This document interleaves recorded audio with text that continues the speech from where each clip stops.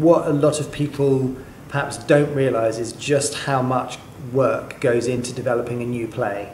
So whether it's Warhorse or Jerusalem or any of those big hits that have been on Broadway, West End, actually what people don't realise is both of those plays took a number of years. I know in Jerusalem's case it was about 7 years of development, so they don't land on someone's desk production ready, or very, very rarely.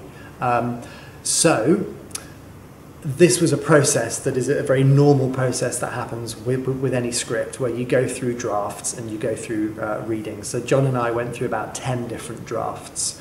The main focus for us was in getting more of the poignancy out of the play. It was very, very funny, but we wanted to make it very real and very touching at the same time.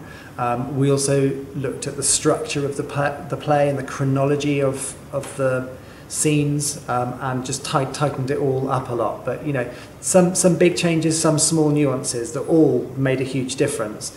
The purposes of the 2 readings were to take the work that we had done in isolation, put it on a stage, albeit with actors just reading it, and for us to hear it, or well, me, John unfortunately didn't, but for me to hear it, but to see an audience's reaction as well. And to get feedback from the audience. We invited friends of the theatre, and we invited volunteers, and we invite friends and volunteers to all our readings, and we also had a number of industry professionals. So a really good mix of industry and lay people, which gives you a good idea of where to go if everyone's saying the same thing.